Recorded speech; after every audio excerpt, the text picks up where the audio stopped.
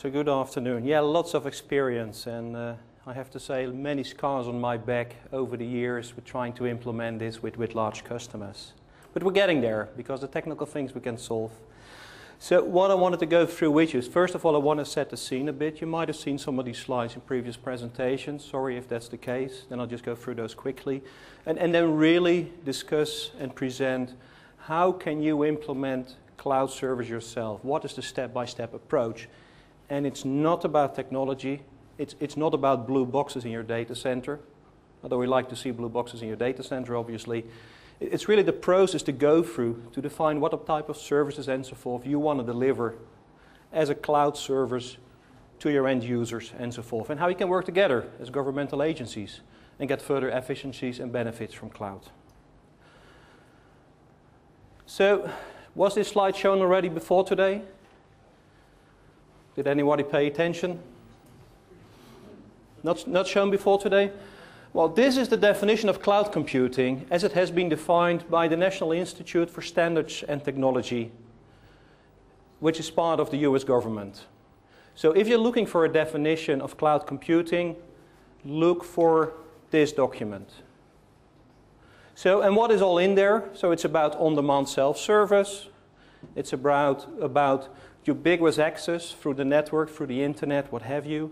It's about sharing of resources to leverage those as efficient as possible. It's about being able to measure what is being consumed by different parties involved so that you have a basis for billing, if that's something you want to implement. It's about scaling up and scaling down. So those are the 5 main characteristics of a cloud infrastructure, of a cloud service. Then there are different models, whether it's infrastructure of a service, platform of a service, or software as a service, like for instance Salesforce.com. And then there are different deployment models, like a public cloud, like an Amazon.com or Gmail, private cloud within a company, within a governmental institution, a hybrid model leveraging the best of both there, or community cloud, where different parties work together and provide jointly cloud services to their end customers. So you see a link in there, that's the link where you will find the document with all the definitions about cloud. So what does cloud mean for the government? So a couple of major items, right? So it's about sharing resources from a centralized data center environment. It's about on-demand, the access again, sharing operations, lowering the overall cost of delivering IT to your end users, and scaling up, scaling down for rapid and automated provisioning. And that's where a lot of the technology comes into play. So why does everybody talk about cloud nowadays? Actually, it was even on the news last week in the Netherlands, where I'm from. It wasn't very good, but it was even on the news. So apparently they had nothing else to talk about. But there is a lot of interest for cloud. So why is that? Because there are many, many benefits for cloud. So whether it's for telcos, service providers, that can now in a more efficient way provide services and new services to their customers, which can be, for instance, large enterprises or public sector, or small businesses that can now get access to IT services that are as advanced as typically only enterprise customers could get access to. If you start a small business nowadays, you will not buy your own accounting package anymore. You will not install that on your own server anymore. You will just get a service through the cloud. In my country, nobody who starts a small business is still buying its own accounting software. That is just a thing of the past. So now they get access to these type of professional services. Many advantages and benefits for the enterprise, like reducing complexity, reducing cost, being able to scale up, scale down, all that flexibility. And also many, many advantages for the public sector, specifically reaching out to all your citizens around there. Sorry, in the UK it's subjects, by the way. So being able to reach out to them and have them engaged in the political process. I need to go online to be able to put in my taxes.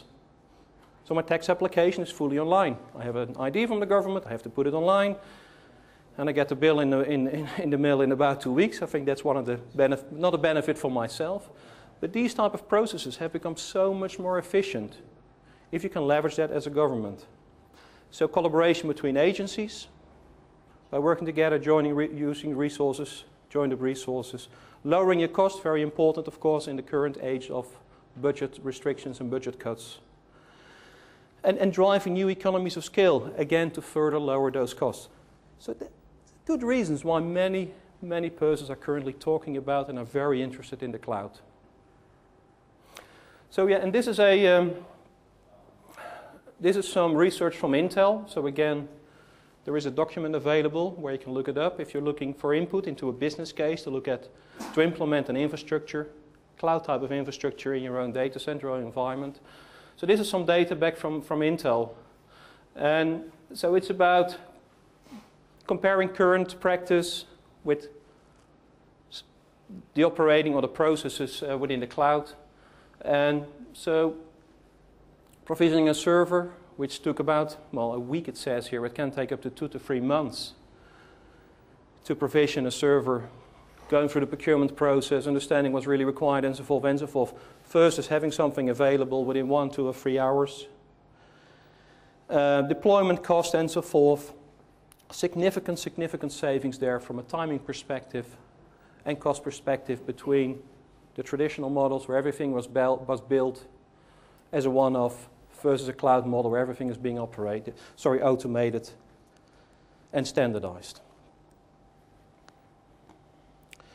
So already went through a number of the benefits before. So flexibility of resource allocation, being able to scale up, scale down wherever it's required on very short notice. Being able to run your IT much more efficient, specifically when you start putting resources together between agencies, like for instance the G-Cloud initiative in the UK. And having all parties involved being able to access those resources. So small communities, etc., or municipalities that were not able to get access to those type of resources in the past will be able to leverage that moving forward. So everybody can play in this area. Benefits, again, very similar to what I said before. Secure, shared ICT resources, and the secure part is very important, of course. If you start mixing and matching applications and workloads from different agencies on a shared platform, how can you make sure that users from other parts, from other agencies, cannot get access to your data? And that's where we have a lot of experience working with the large service providers that are exactly delivering those type of services to their end customers. That quick agile provisioning and significant reduction in cost. Again, through all of the automation of the processes, but also through sharing and pooling of the resources. So where do governments or public sector see benefits when it comes to cloud implementations? So it's about sharing of information and collaboration between different agencies within a government or a country. Improved security, having improved control over the environment through standardization, through automation of the processes. Having better sustainable and better business continuity of the environment. Again, for all of, if you start automating processes, the risk of error is so much reduced. And then further items, having better control over the resources, having more transparency about what's happening in the data centers. So this is some research. Again, if you're building a case to implement or look at cloud services within your agency. So this is a case which is from Microsoft. Again, there is a white paper. It's called The Economics of the Cloud. And it is comparing the cost of a private cloud, so implementing a cloud type of environment within a single agency or within a single company, versus having a similar scale cloud being provided through a cloud provider like an Amazon or a Telefonica or a France Telecom or a BT or what have you. And through all of the sharing of the investments, of the processes that are being implemented and so forth, there is a major case to go to really look at cloud services and not start building it yourself. So I think that's also one of the reasons why we're having the G-Cloud initiative in the UK, trying to pool all of the demands and requirements and resources from different agencies, and then coming up with a model where through doing that, through joining up, those IT services can be provided much more efficient than when each of the agencies would do it themselves. And many of these cloud services will be very, very similar anyway, right? So why build the same factory 10 times over instead of building one bigger one? And that's basically what a study is providing. So, as already said, lots of interest in the cloud at the moment, definitely within the public sector. So all of these initiatives are going on within several governments around the globe. So this is just some examples: Canada, US, Japan and Australia. Nice example, and that came out last year. So the municipality of Los Angeles, which obviously is a big one, put all of the 30,000 civil servants on a Gmail cloud and significantly reducing cost. By the way, it's not the same one that we're using. So again, get a different offering from Google, which is more secure than the typical Gmail that we would get access to as a consumer. So, and I already mentioned G-Cloud in the UK, which is a major initiative for the government. The US government, so they announced the CIO, I think it was 2 years ago, as part of the Obama administration, who have started a massive initiative to start developing and building cloud services and doing consolidation across agencies of all of the IT resources. There are a lot of documents available there, again on the internet, that you might want to have a look at. Like there is the 25 action item plan that they put together to start defining and building cloud services. There are examples of RFQ and RFP documents. So if you want to get a head start, there is a lot of material out there from the US government that you might be able to reuse.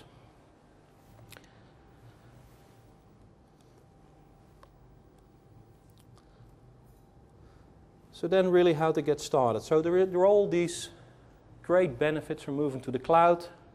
So why are we not all using the cloud yet, right? If there are all these great benefits. Because it's not so easy actually to implement and to set up, as it might have seen in the previous presentation. But it's not about the technology often. It's more the things around it, the processes, the culture, the people, working together between different agencies and so forth, that make the things very hard. So how to get started and really start to get the benefits. So of course there are all these items that need to be balanced with respect to controlling costs, working together and so forth, reducing budgets while you want to invest, making sure that it's very secure, which is a #1 concern. Global economy and so forth. There are many items at the moment that come into play which make it at one side more difficult to invest and to move into cloud type of infrastructures and services. At the other hand, additional reasons to say we really need to start to change things how we've done them for many years, and we need to start doing things dramatically different, leveraging cloud technologies and cloud services. So I already mentioned about security. So this is a study from just 2 years ago. And basically what it's showing is, has my IT infrastructure become more or less secure over the years? So this is more secure, this is less secure, and as you can see from 2006 and 2008, so more secure has decreased and less secure has increased. And of course if you start opening up your IT infrastructure, make it accessible through the internet and what have you, then the security concerns start to increase. So how do you also address those type of items?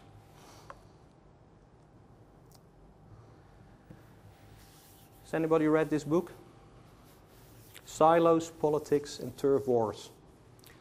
So this is about all of those organizational obstacles, political fights, etc., that typically happen within organizations and which for large technology projects, in my experience, are the main reason why these fail.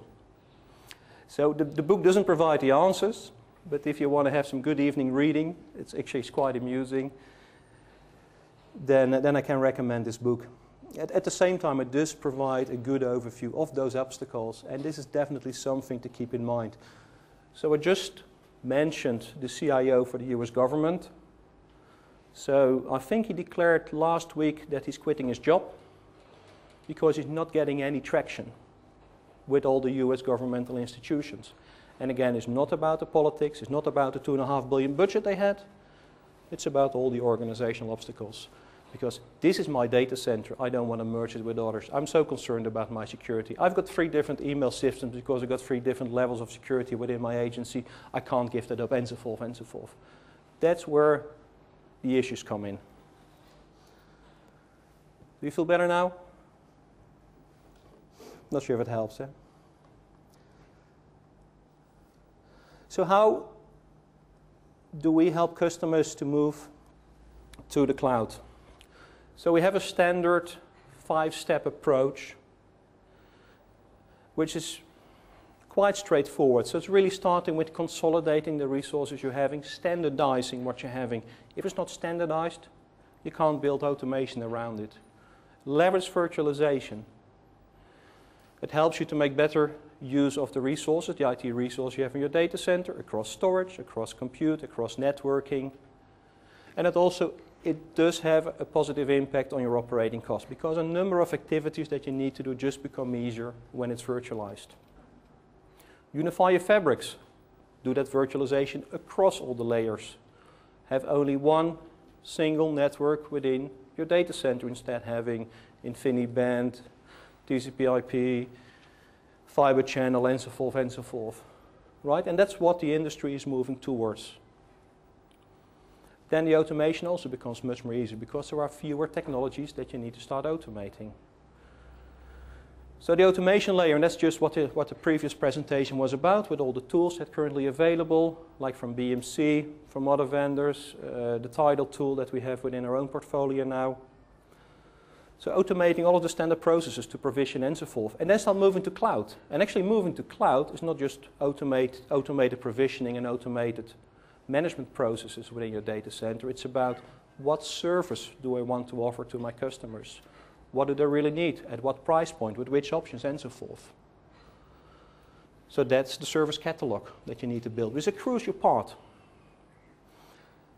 And then when you have that established, then reach out to see whether you can also leverage the external cloud whenever you need to scale up all of a sudden, when you need extra resources. So that's the approach that we're having. So just to go into a little bit more detail. So this is the service approach that we're taking our customers with. And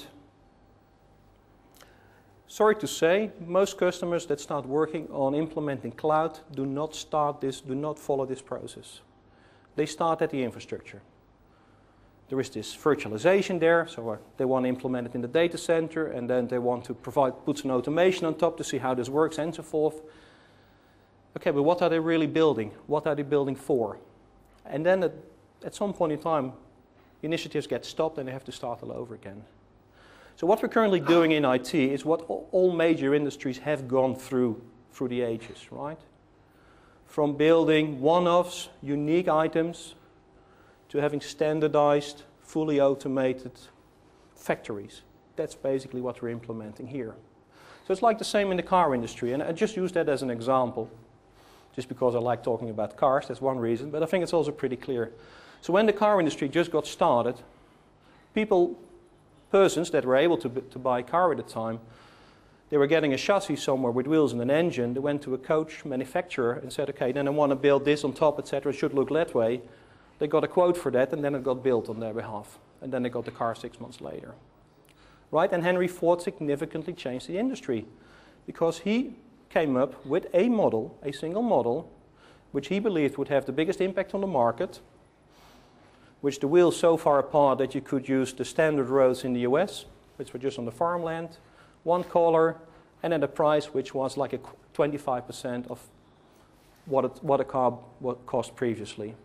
And that's exactly what we're going through in the IT industry as well. But before we start building a car, we need to understand what type of car we're going to build. Are we going to build a Volkswagen? Or are we going to build a Rolls-Royce? Because if you're going to build a factory for a Volkswagen, it's going to look very, very different versus a factory for a Rolls-Royce. And then what type of options am I going to provide? So if you don't have an understanding of what type of IT services you want to provide, with which options, at which cost, how can you build a factory for it? So that's why you need to get started. So it's really starting with the top part, service definition, the costing for those services, Understand what you already have in-house, what you can leverage. When do you want to go to market, or when do you want to start providing those services to your end customers? So from that, it's then about we getting into a bit more into the technologies. So what type of processes, what type of infrastructures do we need to design and do we need to implement? What type of automation is required to deliver those services? And then, having done high-level architecture designs, process models, and so forth, then we start doing a proof of concept with a number of straightforward services, putting it in production, and then build and scale it out. That's the standard model to move into cloud services. But start with understanding what type of car am I going to build and sell to my end users. So then looking at the key components of a cloud architecture, I talked about the self-service catalog. So that is really where you provide access to your users, your developers, etc., where they can order a server, email, a bigger email box, maybe a mobile phone as well, right?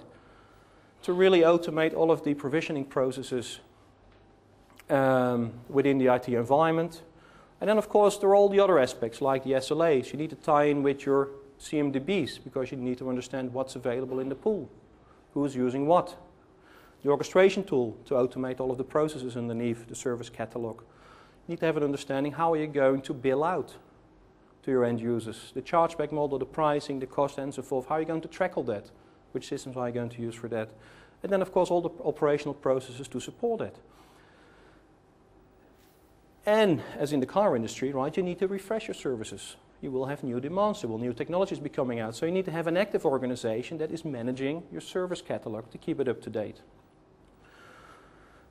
And then underneath, of course, there is all of the infrastructure, the storage, the compute, and the network.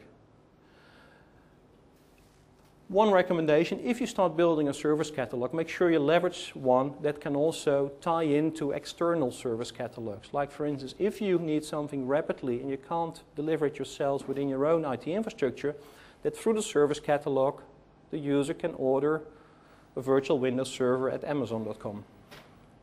And those technologies exist today, so that you can really start integrating the internal cloud and the external cloud. If you don't have that, they will go outside anyway. There was some research recently between CIOs and application developers, and the question was, how much of your IT spend is out of your control? And the CIOs thought, no, it's all under our control. And the developer said, well, about 30% is out of the control of the CIO, because they were just going straight to Amazon and ordering servers to do the development activities. So, having gone through all of that with customers, we then leverage our cloud reference architecture framework. And then you really start to see what all comes into play and how complex this can be. And I must say, some of the projects we're doing are far more complex than you would see within your own environment, because some companies want to really automate each and every line in the firewall.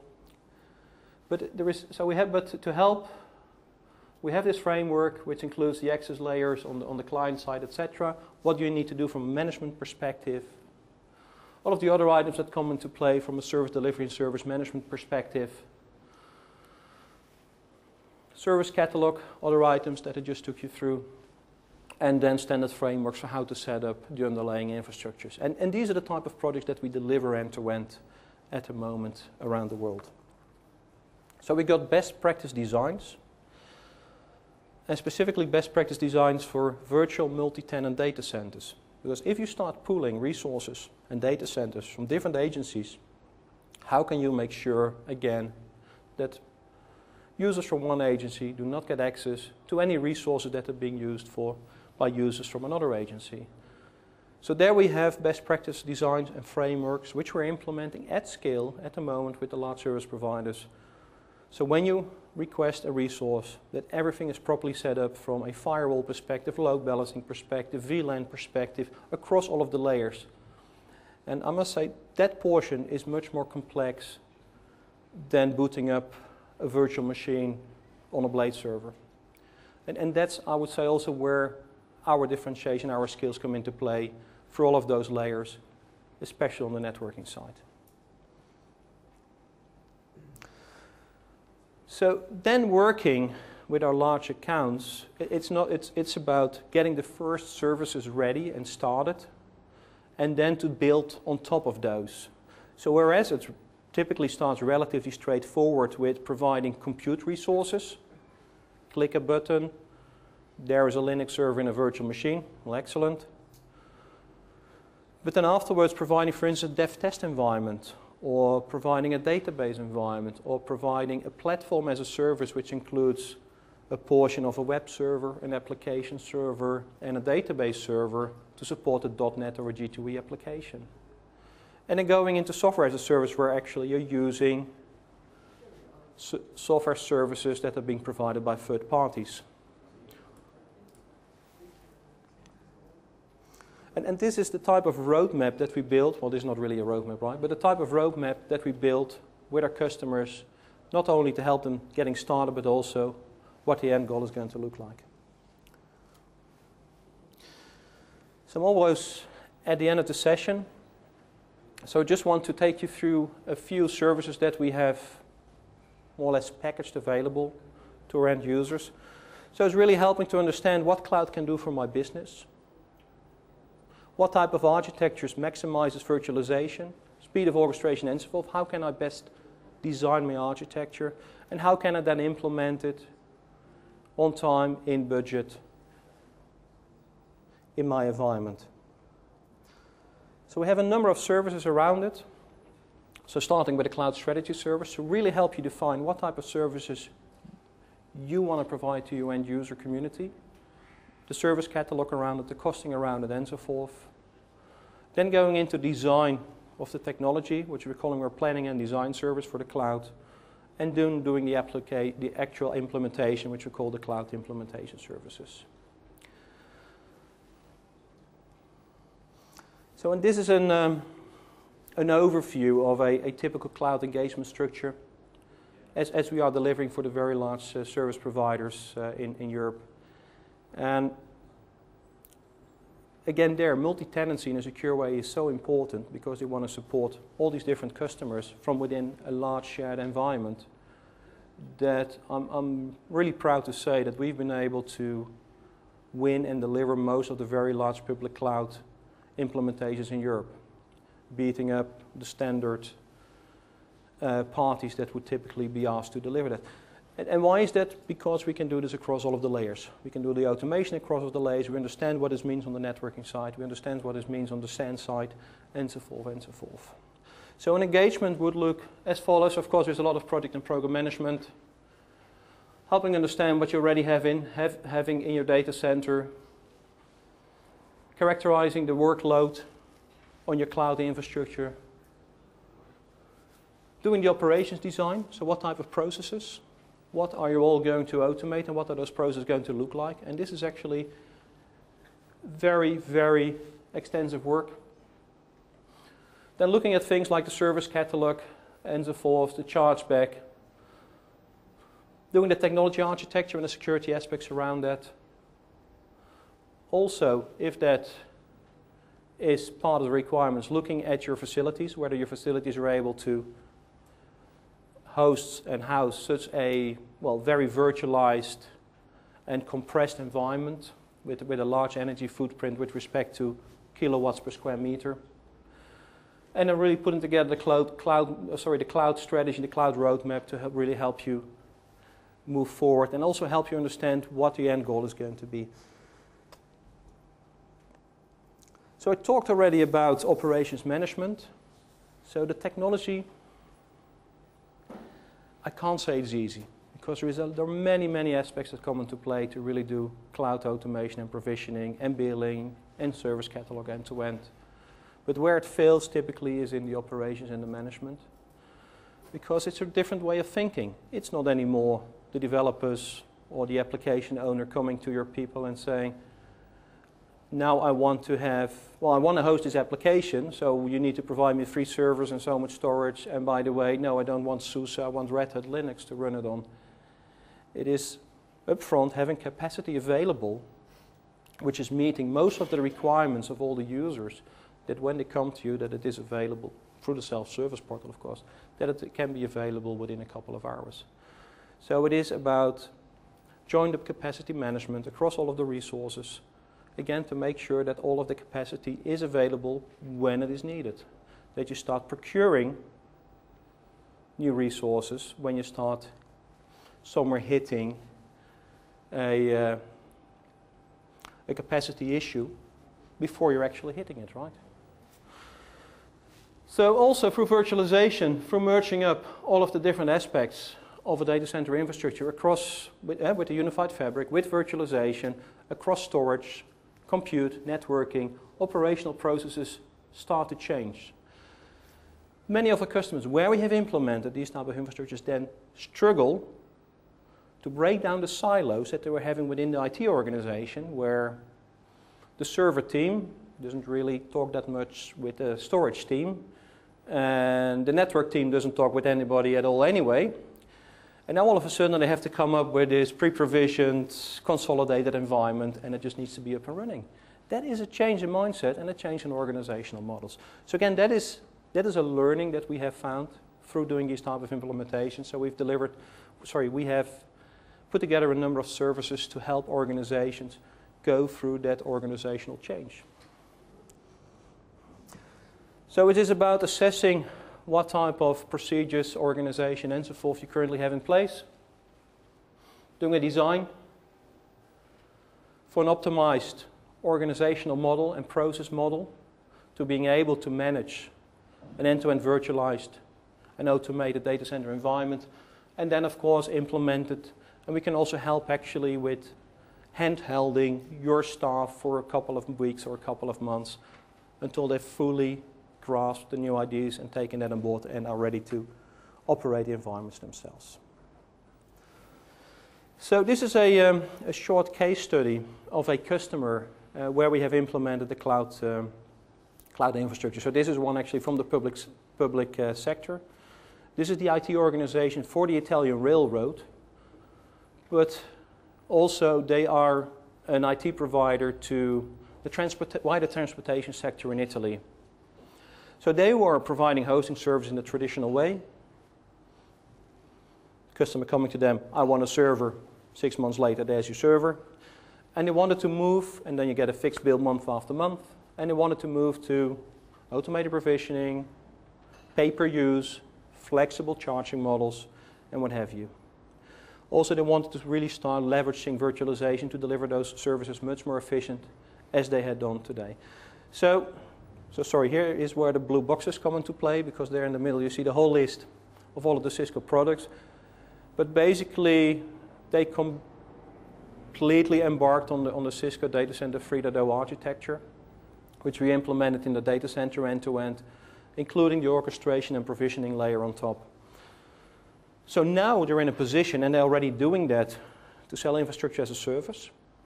If they would not have this capability, being actually a service provider to the transportation market in Italy, they would not have been able to win a number of interesting deals. So this has really helped them to increase their revenues significantly already within 1 year after the environment becoming available.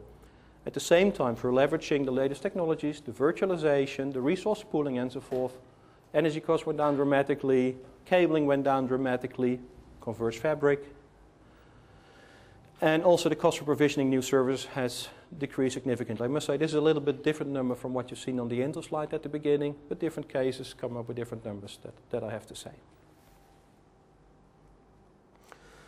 So why Cisco for the proven cloud? Sorry, Cisco for the public cloud. So yeah, we have a lot of experience in this area. We might not be the first one you think about to implement and design your public cloud, to help you with designing your strategy for the cloud, but I would say our expertise across all of the layers that come into play is at this moment unmatched in the market. So we have a lot of expertise with very, very large implementations, some of which you can now find in the Gartner Magic Quadrant as a leader for cloud infrastructure providers. And as I said already, most of the large service providers in Europe are currently customers of Cisco for implementing exactly these type of infrastructures, multi-tenant secure environment, at scale. So these are just a few of the companies that we're working with to help them design, build, implement, and deliver the cloud infrastructures and additional services as they're building on top of that infrastructure. And the list, this is just a few, the list is growing and growing by the month. So that's what I wanted to share with you today. I'm always very happy to talk about cars, so I hope you found it interesting. Any questions? I'm a bit early, I think, right? No questions?